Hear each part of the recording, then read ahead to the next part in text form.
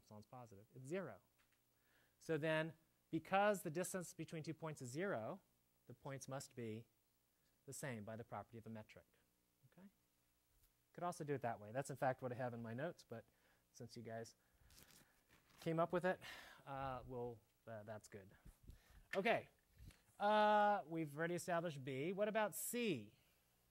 If it converges, is it bounded? Well, how many of you thought the answer was true? Okay, the trues have it. Can you see why?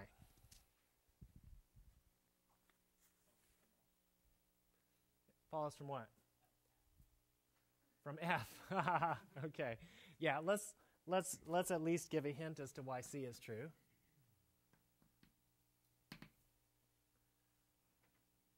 So the pictures go something like this. It converges.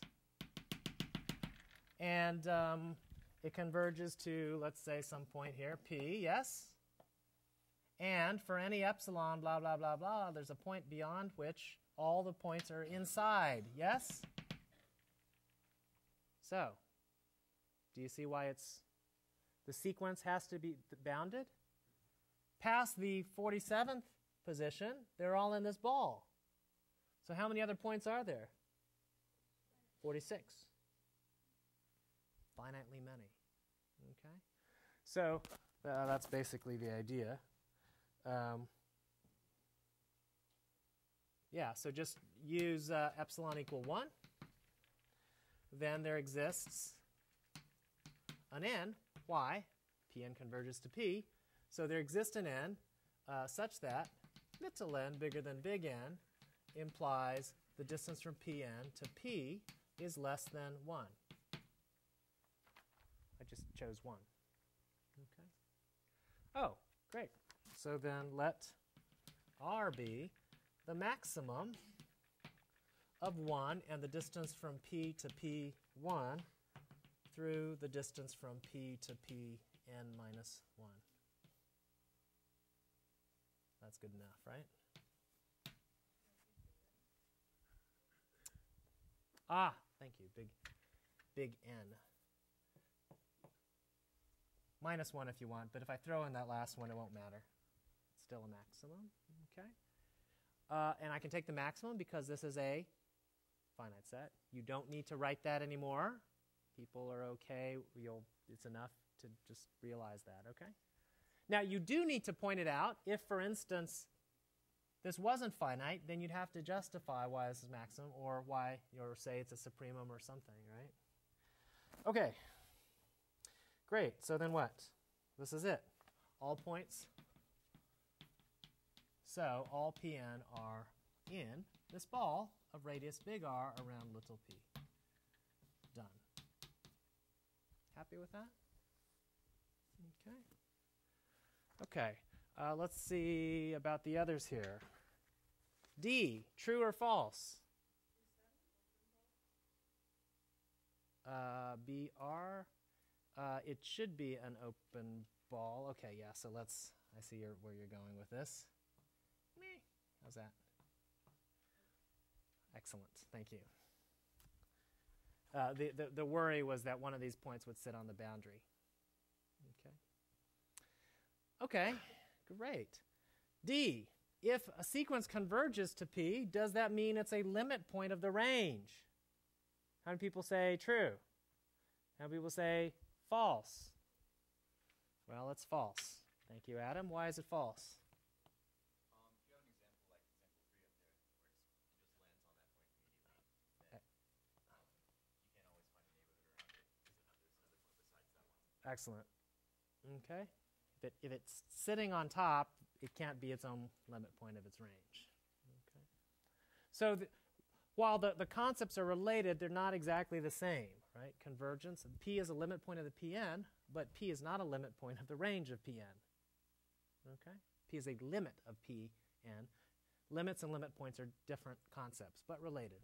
Why are they related? Look at the other condition statement, E, true or false? It's true, turns out. Why? If P is a limit point, Well, let's just look at this picture. Suppose P is a limit point of this sequence. Sorry, suppose P is a limit point of this set, E. Tell me how I find a sequence that converges to P. How about pick a ball of radius a half? And then there's a point inside, yes? Then take a ball of radius what? A third. Take a point. A fourth point. Fifth point. Do you see these points have to converge to P?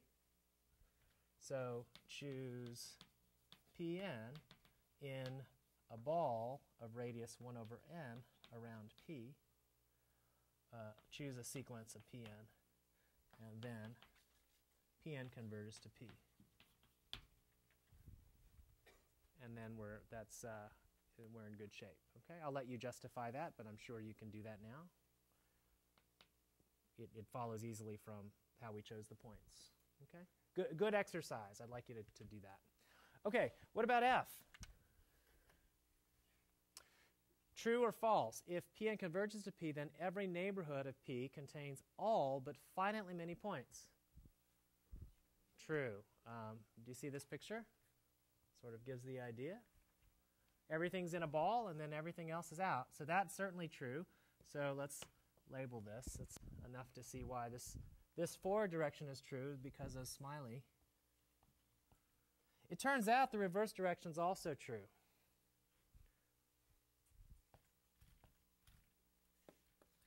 Why is the reverse direction true? If every neighborhood contains all but finally any Pn, I claim that means that they converge. Pn converges to P. Why is that? Well, you have to find me a big N for every epsilon. Yeah, so basically, look, if it contains all but P1 through P47, then what? I'll let N be 47. Okay.